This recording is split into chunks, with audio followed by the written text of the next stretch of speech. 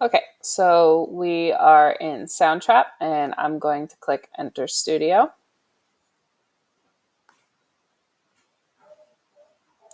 I'm always going to click music unless we're doing a podcast.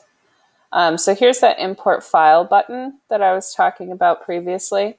So when I click that, you have the option to kind of explore your computer through different folders and whatnot.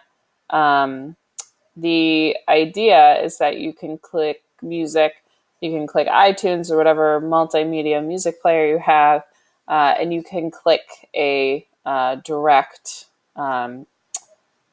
thing, or you can click choose file and do it that way.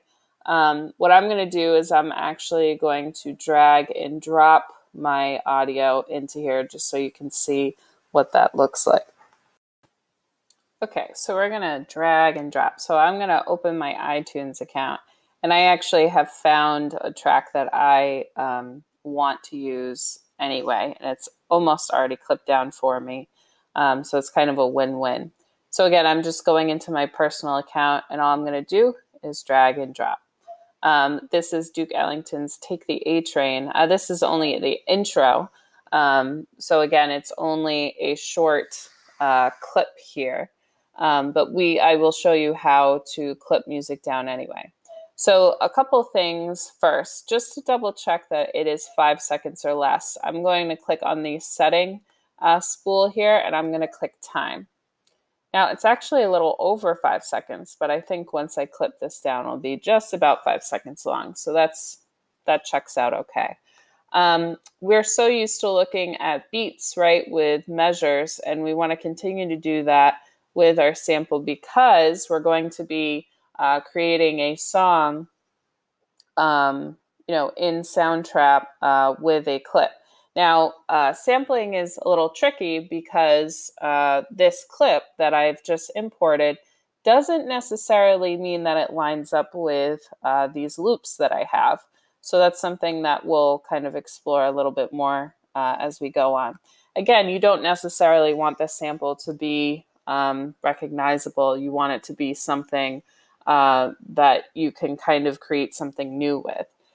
So I'm going to use the zoom in and zoom out magnifying glass in the side here just so I can get a real close look at this. And I can already see that my music doesn't start for the first few seconds.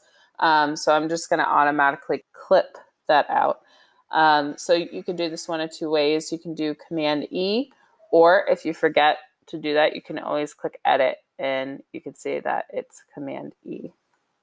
So I'm going to delete that because I don't need that. And then I'm going to kind of work out how this is going to sound as a loop. If it's something that I can loop, if this is something that maybe I don't feel like I can make anything with it, we'll see.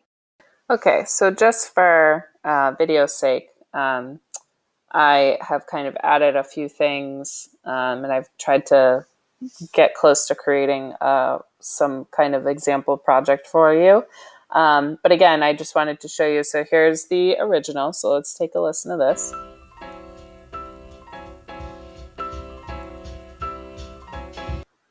Okay, pretty easy, right? And again, that's the beginning of Take the A Train. So now what I'm going to do is I'm actually going to delete that because I'm going to show you what I've done so far. And I'll just move this over. And again, we always want it to start obviously at measure 1. And I'm going to zoom in a little bit so you can see. Now, what I've done is I've actually clipped, this is my sample, and I've clipped it down a little bit, but also notice I'm in measures, right? I'm not in seconds. So this sample lines up with the measure bars, and that's going to help me tremendously when trying to loop with these loops that I have available to me in Soundtrap. Now, if you wanted to go through and create your own instruments, you can do that. I'm just showing you kind of like what's easiest, and I think what's the kind of best strategy for going through this.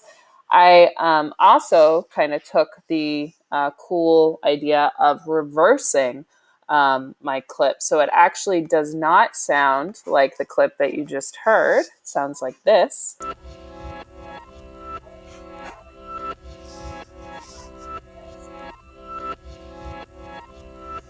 So all I did is I took that track and I played it backwards, basically. So I reversed the track. And there's a ton of different things that you can do here, and I encourage you to do this. This is kind of the fun part of the project where you get to kind of disguise your clip. So you can change the actual tone or timbre of the track by adding these different kind of character things to it. You can change the pitch. You can add it to the loop library. So if this is something that you worked really hard on and you want to save it for other projects, you can do that too. Fade in, fade out, obviously. Okay. So I selected a beat. And I always want to start with my foundation. So I always want to start with my beat pattern. And then I want to kind of work my way up. So I want to find some kind of drums, right? A beat pattern. Then I want to find a bass line, something lower, right? And then I want to find some kind of harmony. So whether it's a piano or keyboard or a guitar, something that can play chords. And then I want to see if I can use this as kind of my hook or my melody. So let's see what I got so far.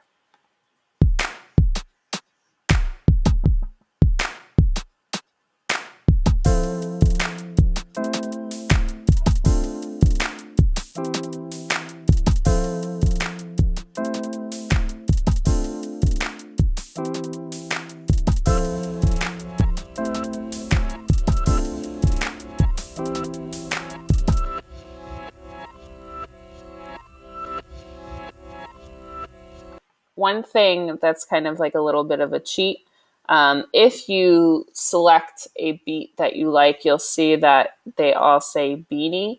So let's say I search beanie on here. You can see that there are several different tracks that have that name in it. These are really great for, if you need a second track that sounds similar. Maybe you're going to do an A and a B section. You want to have tracks that sound similar enough to be in the same song, but sound different enough to be in two different sections. So again, the idea is that if you find something that says guitar 1, guitar 2, guitar 3, or whatever, those are good references for you to kind of explore other things. Now, I'm actually going to continue to work on this, and I'll kind of show you what the final product looks like. I'm going to be creating this using an ABA format, something that you are already familiar with our Soundtrap creations in the beginning of the semester. You do not have to do that, although because the project has to be 1 minute and 30 seconds long, if each one of your sections is 30 seconds, then it gets you to 1 minute and 30 seconds long. So that might be something that you want to explore.